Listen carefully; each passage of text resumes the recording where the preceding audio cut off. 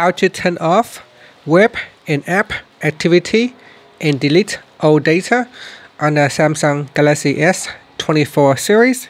First, we tap on the home button to return back to the home screen. Now on the home screen, swipe down at the top, then tap on the settings icon.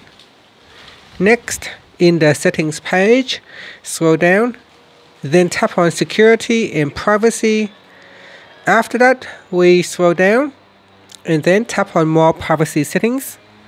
Now in here, tap on activity controls, then tap on the turn off button. Now go to the web and app activity and tap on the turn off button. From the pop-up, you want to choose turn off and delete activity. In here, we go down and then tap on next. Here, choose what you want to delete. So there are a lot of things that has been tracked about your usage. So select what you want to delete, then tap on next. And say here, confirm you would like to delete the following activity. So then just tap on delete. And that's it. So we have now turned off and deleted all the data that has been tracked on your usage. And then tap on got it. And that's it. Finally, you can tap on the home button to go back to the home screen.